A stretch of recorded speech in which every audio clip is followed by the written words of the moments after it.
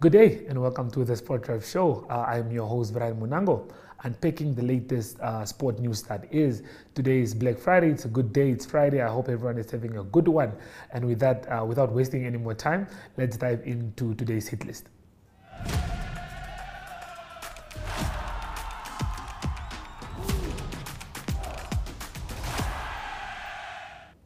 Deputy Minister of Sport Kantema-Gaomas has heaped praise on Namdia and the Namibian Hockey Union for working hard towards the development of hockey.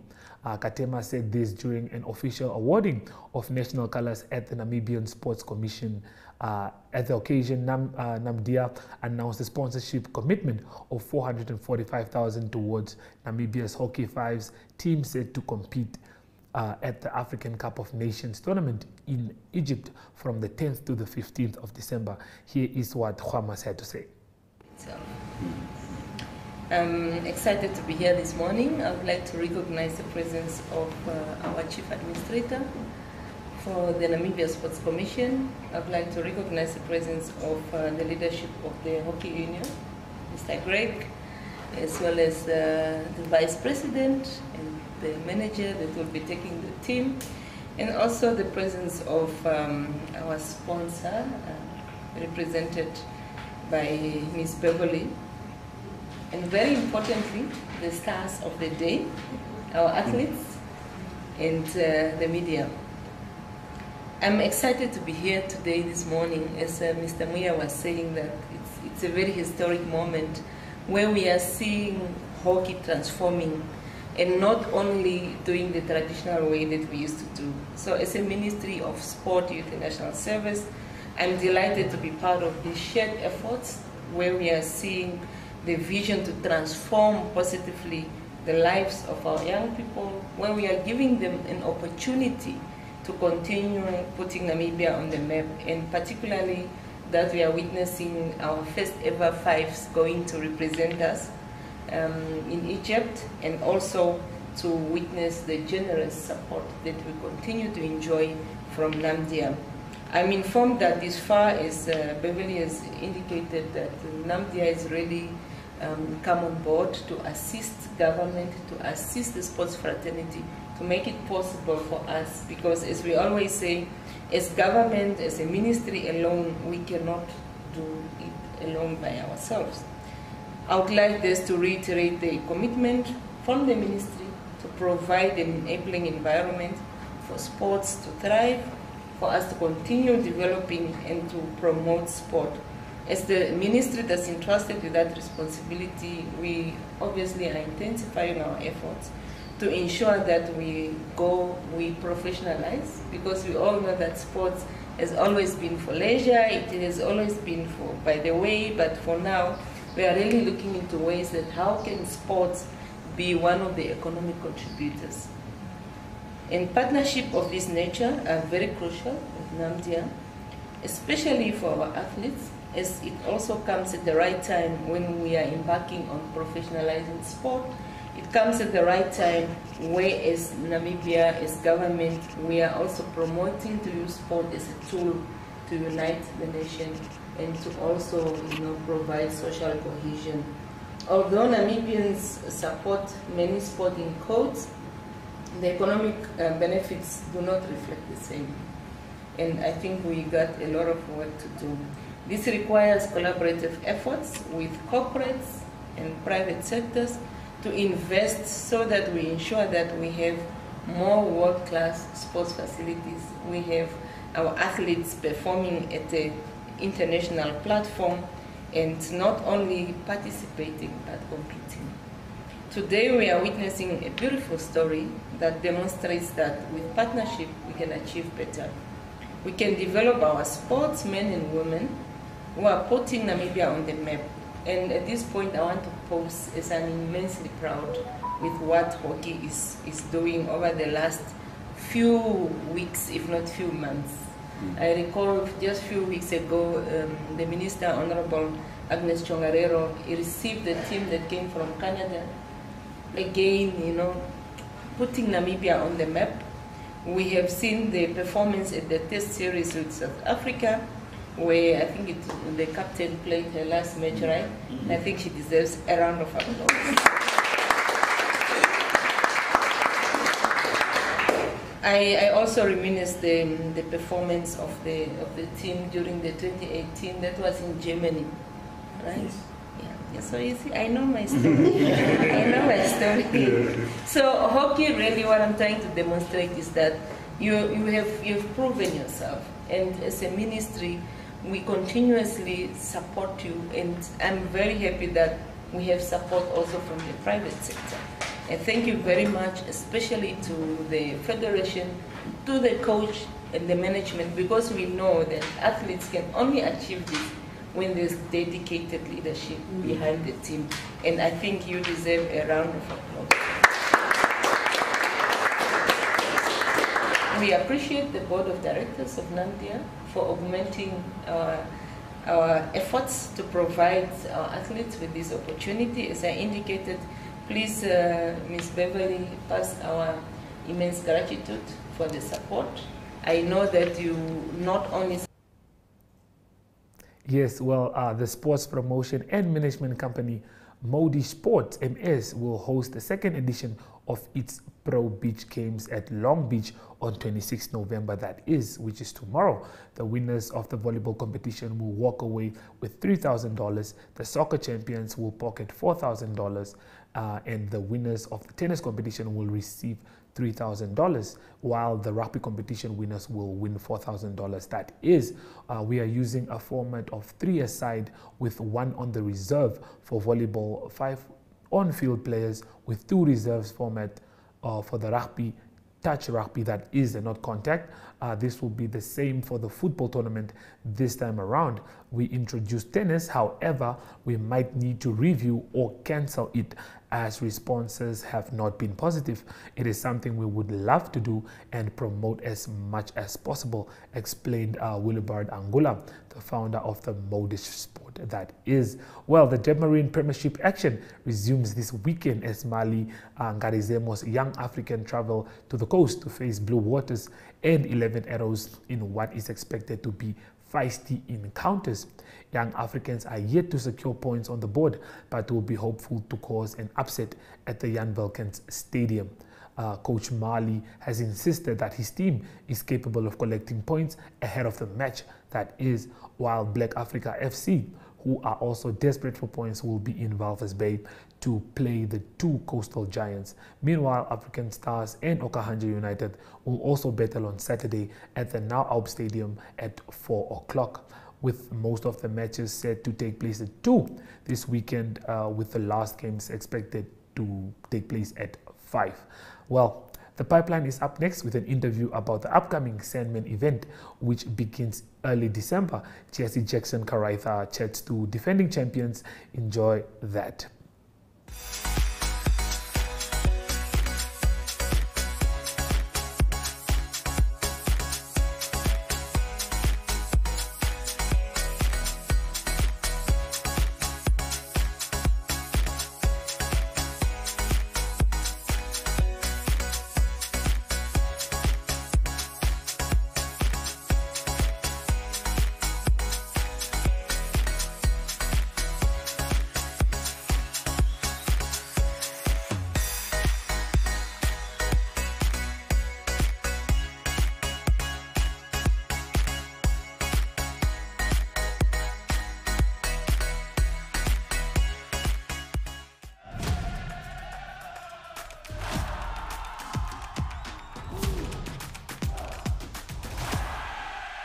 Well, I'm flanked by 2 champions, of course, and what a time to be alive.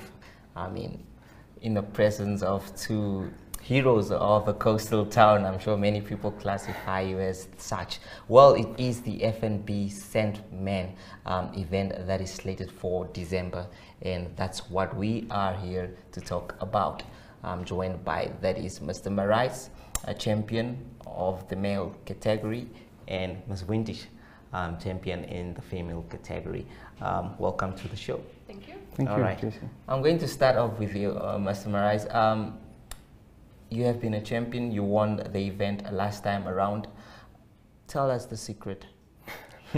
That's the first question probably you were expecting as well. I try to scare my competitors out of entering the event before it happens, and in that case you're secure to win. All right. No, there are athletes that I've not raced against in this country that could prove to be a very difficult fight, and I believe that has been the story to my success. But otherwise, consistency in training is all you need to achieve this. Okay, Ms. Wendy, it's the same question. Basically, that's the first question that I'm sure you're expecting. Yeah, so for me, it's go out hard, but enjoy the race. Enjoy every moment of it. Don't put too much pressure on yourself. And yeah, I think the vibe of the event just pulls you through, especially on the run. Yeah, this involves a lot of conserving energy and all that. I'm sure of that because you have to swim and all that. Yes. But I want to know, what kind of practices do you do actually prior to the event that keeps you so fit in order for you to compete at such a high level? Well, I would recommend an experienced athlete, not necessarily someone that gets into triathlon or has been in triathlon for a long while, but anyone who's stayed active and wants to transfer to triathlon should do about 8, 9, 10, 11 hours a week, sectioned off into the appropriate swim time, cycle time, run time. That's what's necessary to complete a standard and ultra distance, I'd say. Okay. Ms. Wendy, where do you practice? I mean, like, I know you compete at sea, but where do you currently practice throughout the year? Yeah, so the swimming, we are bound to swimming pools. The 25-meter pool at the Virgin Active Gym is probably the easiest place to practice.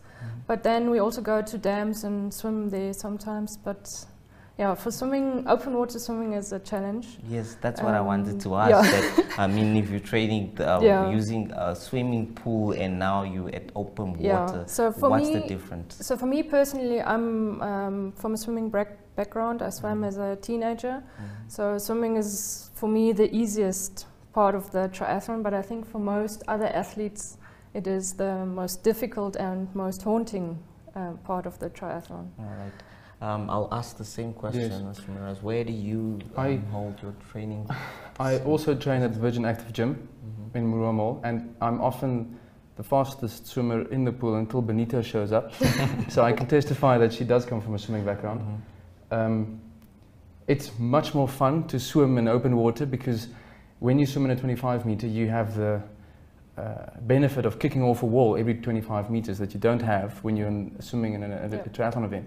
You can't stop. But I similarly come from a water background. I was born and lived in Durban for 25 years and spent my childhood life surfing and diving. So I have no fear of the water. And I can see. When you speak with so much confidence, I wish I was you though. But anyhow, let's speak of the event. How prepared are you? I mean, it's just a few weeks away, and your body, is it telling you that I'm going to reclaim this crown? Yes, so I feel very strong this year. I participated in Austria at the 70.3. It's the same distance, half Ironman. And yeah, since then I've been working hard on my bike and run. So yeah, I think this year I will manage to improve last year's time. Right. That's the goal. I'm expecting you have already thought of the answer. So yes, I feel usually the same when I go to Sandman. At this time of the year, you've done other races throughout the year. It's very difficult to have your primary race at the end of the year because your body cannot keep up with 12, 15 hours of training for a whole year up to December. But the Sandman is a very electric event, so I'll not miss it for anything. I feel good. I've got enough base to work off. I've had a bit of a slow go after an event in October, but I feel as good as I've ever been. As good as you've ever been. Yes. Any competitors that you probably enjoy competing against, or you feel that gives you that challenge to, or pushes you to the edge in such competition. Yes, that is what I strive for. It's not fun doing an event without competition. Not that that's the case. I don't want it to sound like that, but my friend Jan-Louis always puts up a big fight in the swim. But like Yvonne said, this year we've got JP Berger and Konrad Stolz, who have not raced against, and those guys have been to serious events around the world and have spent parts of their life exclusively doing professional triathlon. So I don't expect to have the same ease that I had last year. If you were to sit at home and motivate someone to try this kind of events, just in short, what would you say? I mean, I'm sure it's quite an exciting sport.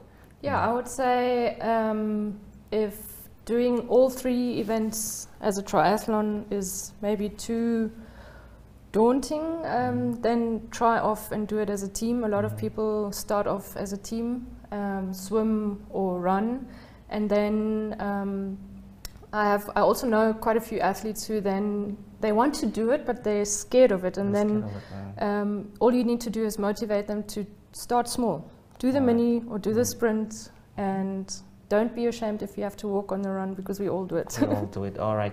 You've heard it from the champions. Well, it has been a privilege having you in studio, and I'm wishing you all the best of luck. Maybe you can go and reclaim your titles and crowns. Thank you, Jason. Well, that's all we had for you today. Goodbye.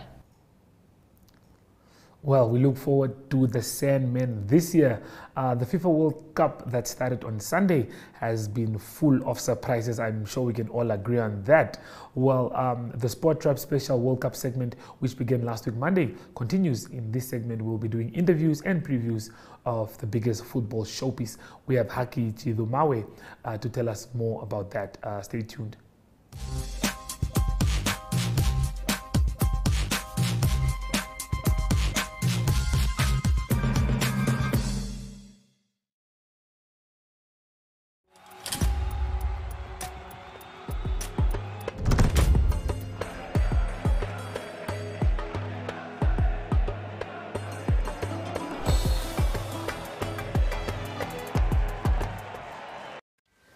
Sport Rep is joined, that is, by Mamelodi Sundowns Supporters Club personnel, Haki Chidumawe. He's no stranger to the Sport Rep show. This time around, he's here to speak about, that is, the FIFA 2022 World Cup happening in Qatar. Chidumawe, welcome to the show. Thank you. Well, one of the most important things right now is that many people are looking forward to see players perform at the highest level, and obviously clubs will be out there looking out to scout some players. From your own side or views as a football supporter, who do you think are among the players that are going to impress at this World Cup? Thank you, and thank you for having me. Players that I foresee, will be Pape. Pape has been doing quite great well. I mean, for his club PSG, and the other players that I also foresee is the likes of Neymar. Neymar will also do well in this World Cup. One could see, and not also forgetting Kevin De Bruyne, because Kevin De Bruyne has been a fantastic player. He had a fantastic season, and I think he will be more of the highlight player for me, because I think this is actually his time, so to say. This is actually his way of also showing the world that he's ready for a Ballon d'Or. Yeah. Okay, we have players like Anthony Santos. We have a lot of young players that obviously it will be their first World Cup. How do you think the pressure is going to be on them? Yeah, no, because I mean the good thing is that these young players, even if it's their first time, there will be many that will surprise us. Because why? Because they've been already there, playing well, and they have support of the experienced players, and I think most of them partaking already in big competitions like the UEFA Champions League and so forth. I think World Cup will just be a cherry on top of the cake for them, because it will be a platform given to them actually to showcase their talents. Okay, and another thing is players like Firmino will be missing the World Cup and other players. Emotionally, how do you think this works towards the players, and just how do you feel about this, and what's your view on players just missing out the World Cup, just not being selected for the team? We speak of players in the England squad as well that didn't make it, Ivan Toney them. So it's quite a number of them. Yeah, quite a number of them that is unfortunate, because for most, this was supposed to be their last World Cup, because others are already going for retirement, like the Sergio Ramos that were left, Firmino, just to mention a few. I mean, it's somewhere where we're looking at this World Cup as a way of going to hang their boots, the likes of Toni Kroos. No, apologies. No, it's fine. Yeah. No, and if you look at a player like Dani Alves, who will be playing his probably final World Cup, how impressed are you that he's even part of the Brazil team? No, I mean, Dani Alves has been a evergreen. You call those players the type of the evergreens, and I think this should be a World Cup where he's gonna actually help, his Brazilian team to give that experience and to motivate players. And I think for the longest he will want to actually clinch this World Cup. Okay. Thank you so much, Mr. Shidimal. It's been a privilege having you. Thank you for having me. Okay.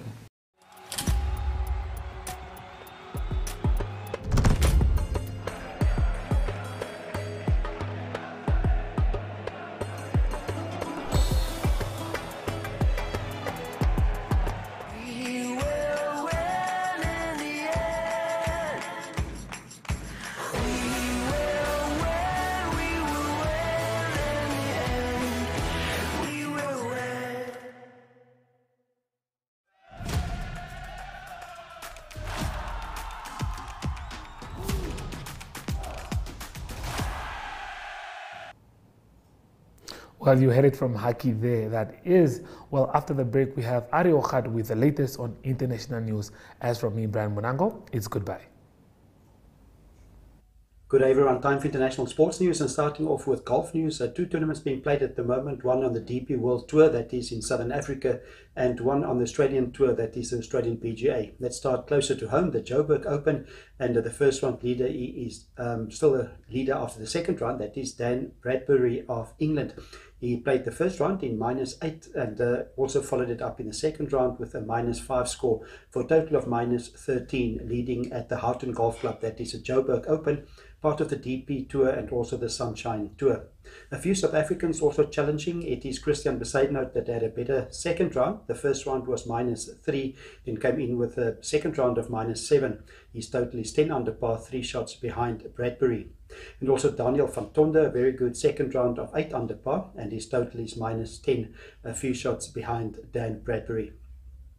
In Australia, it's the Australian PGA being played at the Queensland Country Club, a golf club, and the high-profile player they're playing is Cameron Smith of Australia. He's number 3 in the world, currently also playing on the LIV Tour Initiative, not playing in many tournaments outside the LIV Golf Initiative, and he did well on the second round of 6 under par for Cameron Smith. He's got a total of -9. He's just one shot behind the leader at the moment, that is Jason Scrivener. He is from Australia. He had rounds of -6 and -4 for a total of 10 under par. Mark Leishman battling a little bit. He's one of the other profile players there. After 2 rounds, he's 1 under par. And then Adam Scott, he won the Masters before, the US Masters, and Adam Scott is at a total of 4 under par after the 2 rounds. The final round will be played on Sunday. And now for cricket news, it is India and New Zealand that play ODI One-Day International Series of 3 games. The first one was played at Eden Park, that is the rugby stadium actually in Auckland. Short boundary, so it was high scores, but it was New Zealand that won by 7 wickets. India batted first. They scored 306 for the loss of 7 wickets. and it was New Zealand that made the runs quite comfortably with 17 balls to spare almost 3 overs, and it was Tom Lehman that scored 145 runs off just 104 deliveries for New Zealand to win by 7 wickets. In the innings of Tom Latham, he scored 19 boundaries, and he also had 5 sixes. The second ODI between the two countries will be played on Sunday. That will be in Hamilton, and the third and last ODI, the 50-over ODI, will be played on Wednesday. That is in Christchurch. Now, continuing international sports news with tennis news, it is a Davis Cup men's team tournament that's going to be concluded on Sunday. It was quarterfinals time. In the quarterfinals, it's Italy that beat the USA by 2-1, and it's Canada that was too strong for Germany also by 2-1. So Italy and Germany will play in the one semi-final, and the other semi-final will be between Australia that beat Netherlands, and they will play Croatia, and it was Croatia that beat the home country Spain. In the other quarterfinals, the tournament is being concluded in Malaga in Spain, and the final of the Davis Cup will be played on Sunday. Closing off today's international sports news, it's rugby news, and it is Australia that play an important rugby test against Wales on Saturday, and Wales announced that they have a new centre that's making his debut. He's just 20 years old, and his name is Joe Hawkins, and he's on debut because he's replacing injured Owen Watkins. And Joe Hawkins, he plays for the Ospreys team. Important game for Wales. They lost the previous weekend to Georgia. That was quite a big surprise. They lost to Georgia by 13 points to 12, and also 8 months ago they also lost to Italy for the first time at home in their history. It is Wayne Pivac. He is the coach of Wales. He's under pressure. Obviously, there's a World Cup coming up in 2023 in France, but it is Wales that's not doing well lately, and Wayne Pivac is under pressure. He will probably, if he loses to Australia, there's a good chance that he might be replaced even before the World Cup in France. Alan Wynne-Jones, very experienced lock. He played many tests for Wales, and he also was a captain of the British and Irish Lions in the recent tour to South Africa. He's back in starting position at lock, and so that will definitely strengthen the Wales team. That kickoff time is tomorrow afternoon on Saturday. That will be at 5 p.m. That's international sports news for today. Hope you have a great sport day and a sport weekend, and we talk again on Monday. Goodbye.